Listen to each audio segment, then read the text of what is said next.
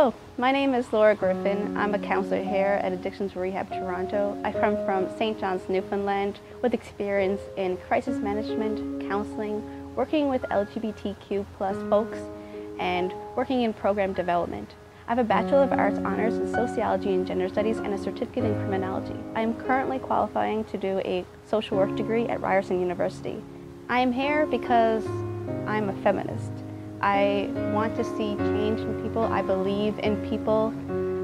I'm here to be a friend, to be supportive. I believe in approaches that promote decolonization, that promote theories within queer and trans, and I believe in anti-oppressive approaches, and I believe those approaches and my experience will help folks who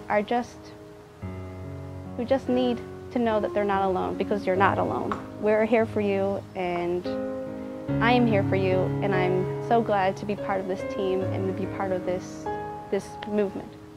As a counselor, I am here to support individuals who are struggling with whatever is happening in their life.